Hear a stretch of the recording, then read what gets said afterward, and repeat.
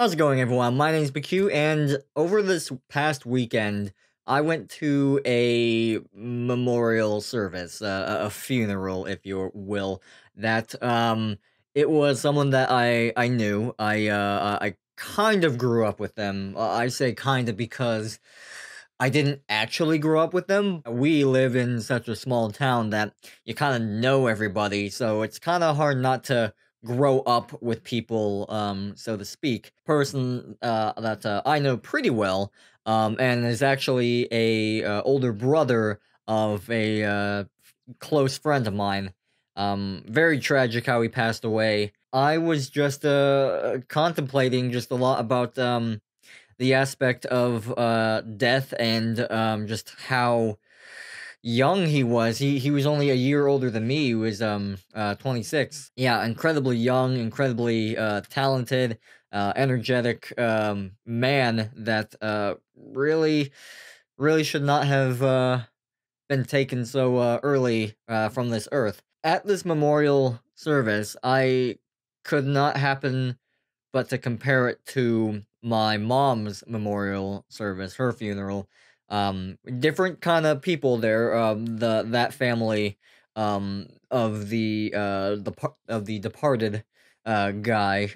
Not sure if I said that right, but they are incredibly religious. My family's never been religious, so definitely a different crowd and just overall um presentation, if you will, about the whole memorial service. It's hard not to compare death when you also have gone through a death that probably should not have happened so early in one's lifetime.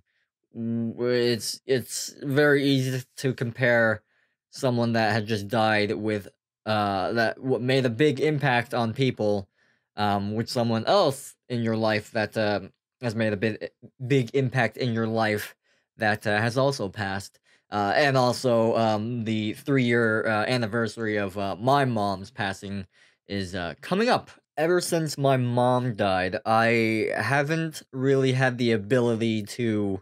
I'm not sure if I want to say cry, or it's more like perceived sadness, urge to cry at something sad like that. I think it might be because I had already gone through an event in my life that was so impactful and sad, of course, that I feel that since I've gone through that, there's not a whole lot that can make me really cry on the behalf of someone.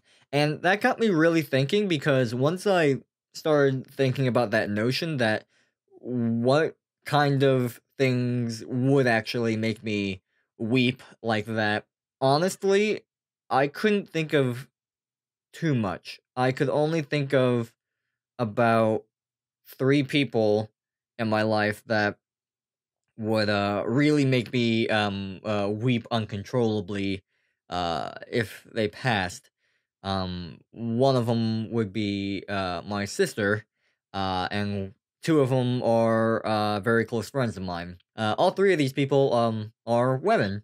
So they are 3 very important women in my life. Saying those things right now, I kind of feel kind of shitty about saying that, "Oh, only these 3 people would really make me cry uncontrollably," because there's a lot of people in my life that are close to me and mean a lot to me.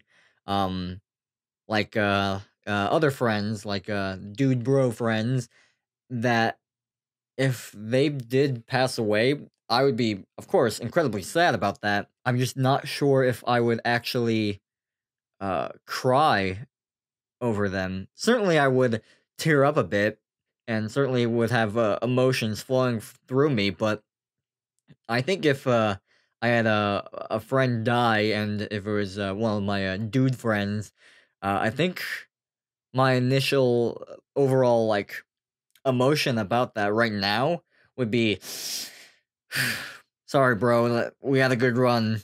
Just kind of something like that. And that kind of spooked me to think about that. Again, that I wouldn't really cry for only I would only cry for 3 people, and, yeah, it's a weird perspective to look at. I'm not sure if the prospect of me not wanting to feel sad or show that I'm crying or showing that emotion.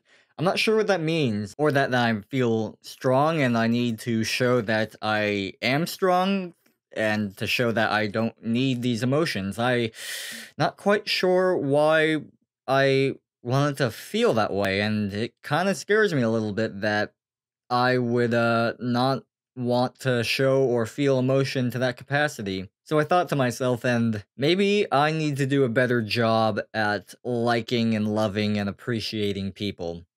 Maybe I'm not doing a good job really showing that I care about people.